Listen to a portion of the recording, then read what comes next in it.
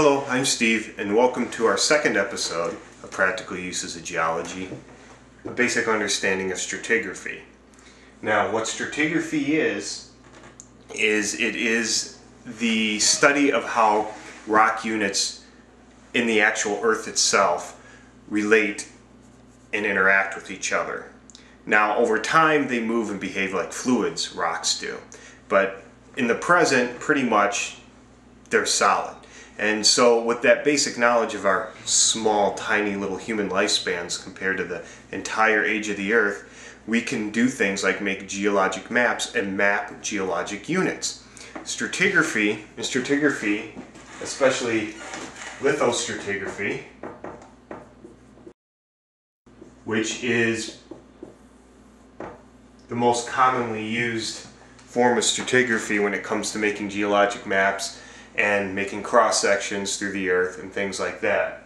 Lithostratigraphy studies rock units based on lithology, and lithology is a combination of texture, composition, grain size, and all that.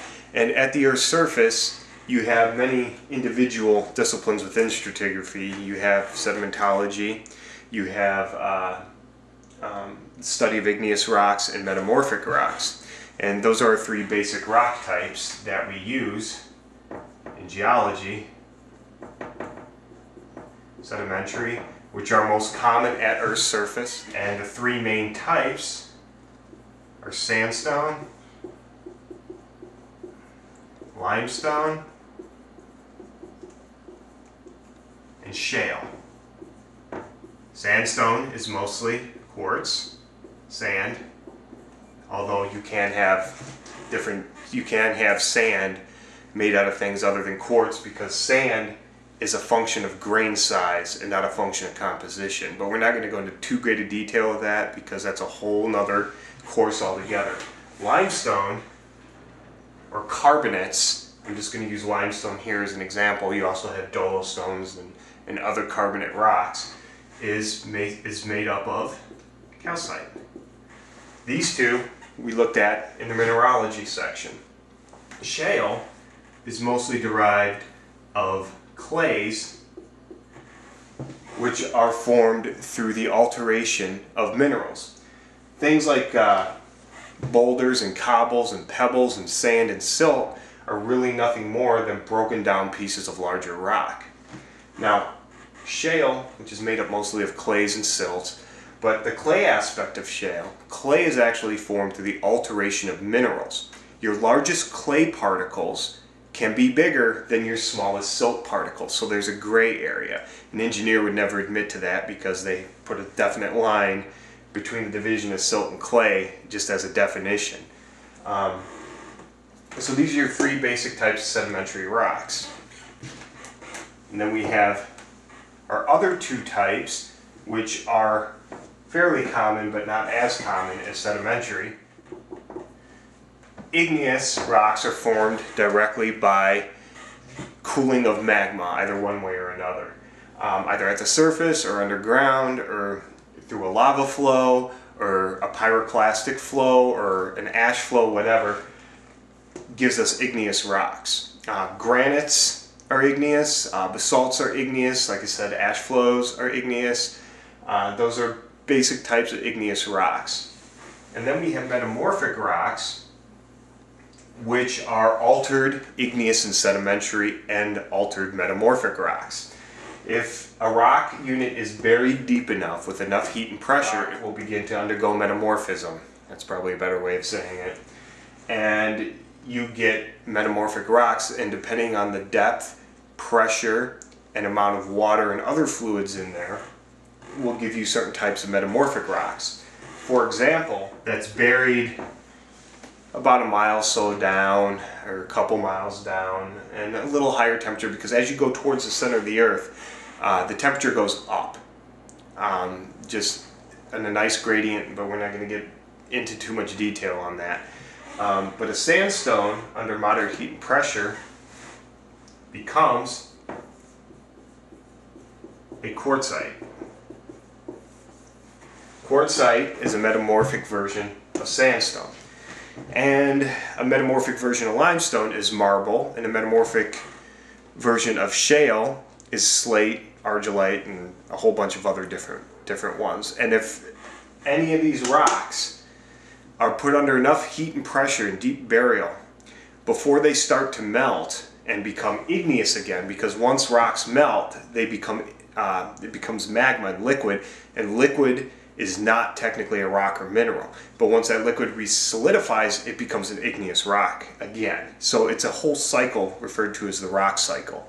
And but most rocks under enough heat and pressure just before melting will become what we call gneisses. And it's real hard in some gneisses, especially that have been buried deep underground and brought back to the surface, exactly what their original rock type was. The basic unit of the basic formal unit of a lithostratigraphic rock is called the formation. The formation is the basic unit in lithostratigraphy. And what is a formation? Well, a formation is a sequence of rocks, both laterally and vertically, into the subsurface or at the surface, that share similar lithological characteristics and can be mappable at a mappable scale. Now, mappable scales vary.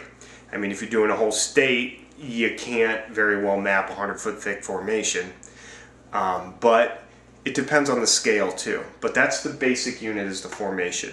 And that definition leaves a big, wide range of interpretation. Now, in the field documentaries, geodocumentaries I show you, you've heard me refer to rocks and talking about them as units. You've heard me mention the St. Peter, Wanawak,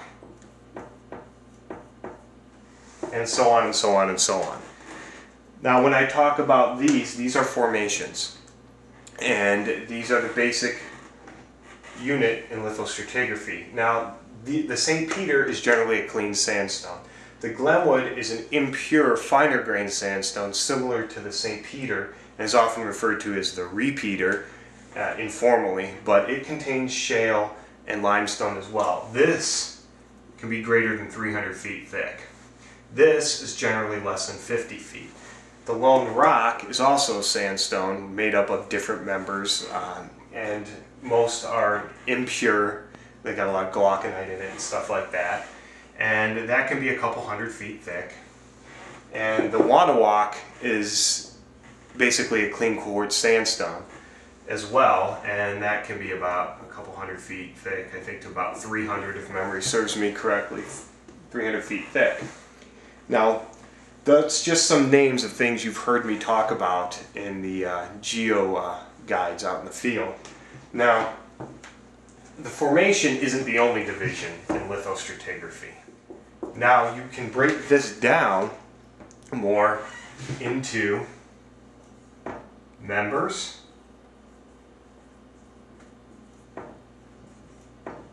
or break it down further into beds. And there are other units equivalent to members, tongues, and lenses.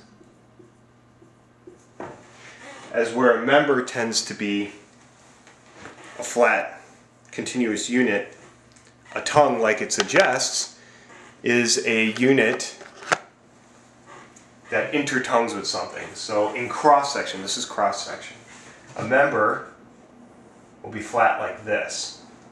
A tongue will come in and intertongue with something else.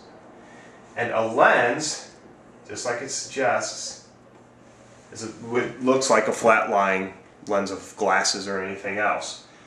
That's a lens. Now, a bed is usually like a member, except it's thinner. And in order to become a formal unit, a bed needs to be very distinct and continuous, and they're generally very thin, although theoretically they can be any thickness. Now, members and beds do not have to be mappable like a formation does. They're usually used to talk about continuous units over long distances and things like that in order to better understand the formation itself. And usually a formation is defined before these are. Now you can go the other way too. You can group formations together, and a group of formations is called a group. Now, formations do not have to be part of any group, and a group does not have to be divided strictly into formations. And the combination of groups is a supergroup.